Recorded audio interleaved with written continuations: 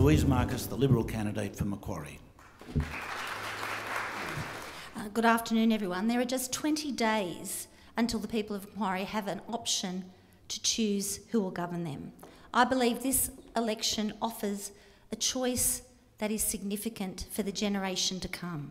It's a choice between a stable, unified team that can offer a strong government or a disunified, dysfunctional team, being Labor.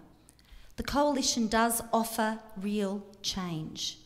We aren't about just talking, and what we're committing to in this election, we will do.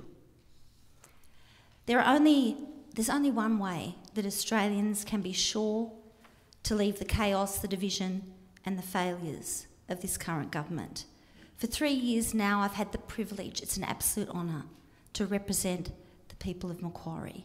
And what people tell me is that they want a change, they want stability, they want certainty. For the last 3 years, I've raised my voice in as strong as way possible in the Parliament. And I've fought for a number of issues. The significance and the importance of aged care. We're an ageing population, particularly in the Blue Mountains. It's estimated that by 2050, there'll be a growth of 300% in Alzheimer's, for example. It's significant, it's important to this area. Homelessness. The changes to the private health insurance rebate has put enormous pressure on families. The government's closure of the chronic dental scheme is one scheme that I've fought for in Parliament. I have experience the developing policy and fighting for what matters, not just to people in this electorate, but also to the nation. Within the past week, the Coalition announced our policy for mobile black spot funding. And this is significant for the people of Macquarie. We have isolated communities that live and reside in some of the most fire-prone areas of the globe. It's important that we lift the bar and provide this vital service. For the past 3 years, I've been speaking with families and small business owners and also community and emergency services about this particular issue. People are concerned about the level of debt and the mismanagement by this government of the budget. I'd like to run through a few things that we have planned that we think are important as a coalition for Australia, for all Australians. We will build a stronger, more diverse economy with lower taxes and less waste. We will get the budget back under control. It's estimated that the interest annually will cost Australian taxpayers $10 billion. This is money that will affect the future of our children, my children, your children, our grandchildren. By getting the budget back under control, paying the debt and strengthening our finances, we can protect the economy from further shocks, and we can ensure that our children aren't left to pay a soaring debt legacy. We will help families get ahead by freeing them from the carbon tax. The carbon tax has put enormous pressure on household and business energy bills. Significantly. In fact, there are a number of manufacturers in this electorate that have told me that if carbon tax continues to rise, they'll have to consider moving offshore.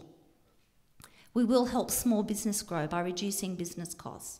We'll make it easier for small business to employ more people by cutting $1 billion worth of red tape. We will conduct a root and branch review of competition laws, and we will not proceed with Labor's $1.8 billion hit on fringe benefits tax. This will not just affect small business. I've had small business people at their doorsteps tell me that this will have an impact on them. There's a local NGO called Nova Employment. They've estimated it will affect them by $400,000 annually. This is an organisation that is providing employment to young people with a disability. They estimate it will prevent them or enable or remove the possibility of them finding employment for 82 young people with a disability. I have to say those young people are important to me, and they ought to be important to all of us here. We will build a five-pillar economy. We will generate 1 million new jobs over the next 5 years and 2 million new jobs within 10 years. You might have seen, or you might be aware, that in PFO, the pre-election financial outlook, it was estimated that unemployment will rise by around 800,000 people over the coming year. That's 800,000 people with families, with responsibilities, with bills, with children that they have to support. We will build more infrastructure and get things moving.